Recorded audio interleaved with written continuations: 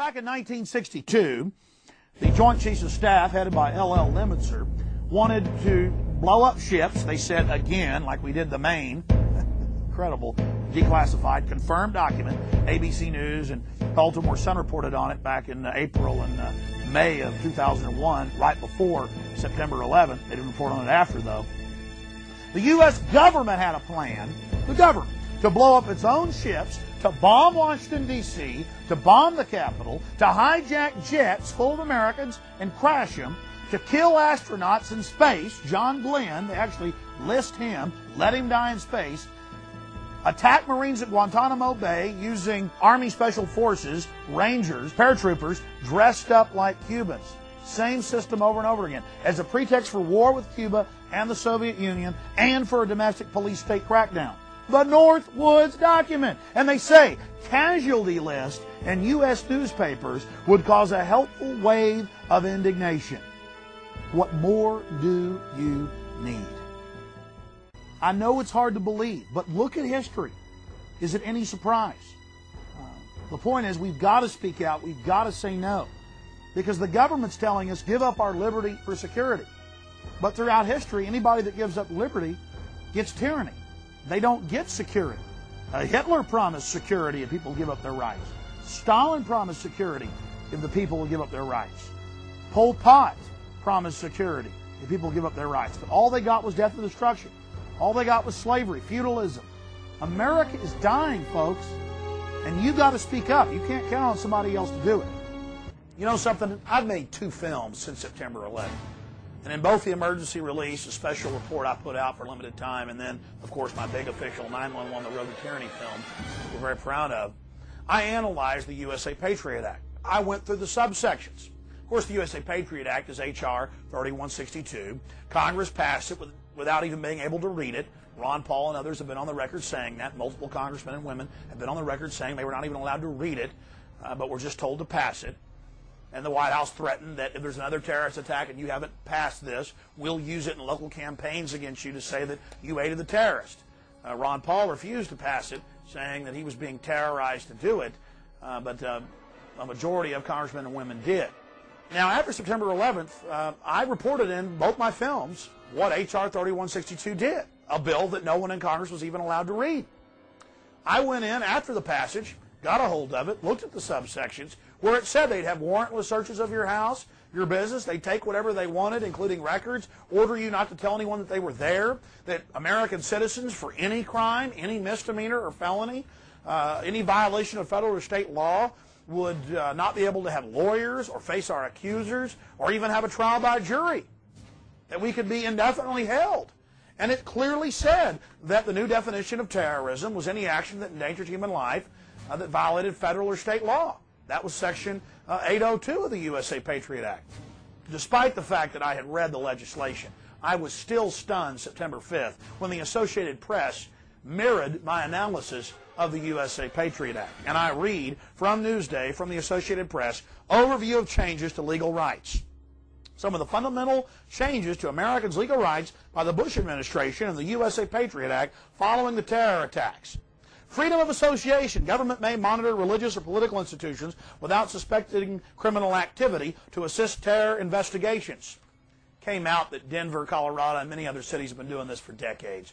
And it's not just so-called radical groups that are being spied on. It's the Kiwanis Club, the NRA, the most innocent groups you can imagine. Does that intimidate you, Americans? It should infuriate you to expose the terrorists that are keeping these lists on Americans.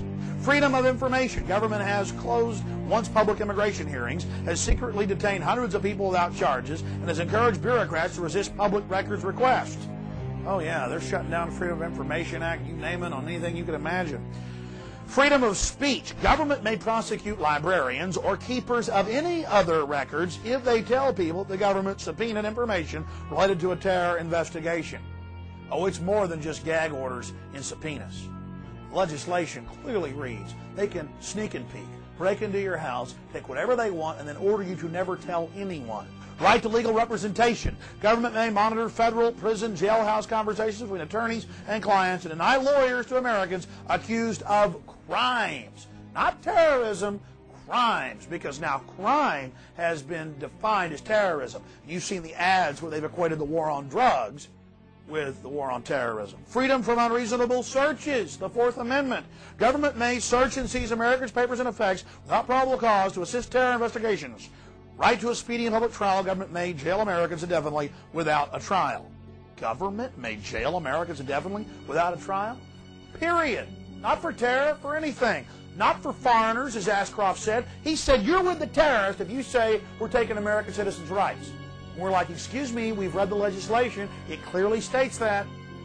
Oh, no. Those that talk about phantoms of lost liberty. You're only helping the terrorists. You will lose your liberty if you say this. It's an open threat. Right to liberty. Americans may be jailed without being charged or being able to confront witnesses against them. Oh, jail you without charges. Get rid of habeas corpus. And on top of that, don't let you face the witnesses brought against you. Absolutely incredible. Can you imagine things like this happening before September 11th? That was the only pretext they needed to promote implantable microchips, helicopters, face scanning cameras, national ID cards, FEMA camps. It's all in the news now. They're telling you it's for your safety while they leave the border wide open. You think maybe we're giving up our freedom voluntarily? Absolutely.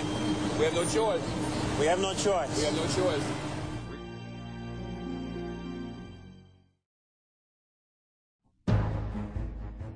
All right, folks, now let's look at what the globalists are getting domestically out of the fear they generated with their attack on the American people of September 11th. This is the 911 police state section. Homeland Security, the Department of Homeland Security. I have read the 24-page synopsis put out by the White House in June of 2002. I have watched multiple hearings they've conducted in Congress and out of Congress. It is the total takeover of state and local police. It is the takeover of child protective services. It is the takeover of the different gun control organizations. It is the takeover of private corporations. There's discussions of putting troops in factories. I mean, it's just total Nazi Germany, total Russia. That's what Homeland Security is. Check it out for yourself.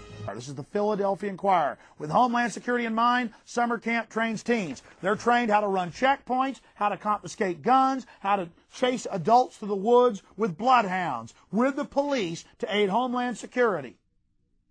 It's called Secure Corps, a subgroup of FEMA, set up 3 years ago, 2 years before September 11th. Wall Street Journal, shredding the Constitution. At least they got it right.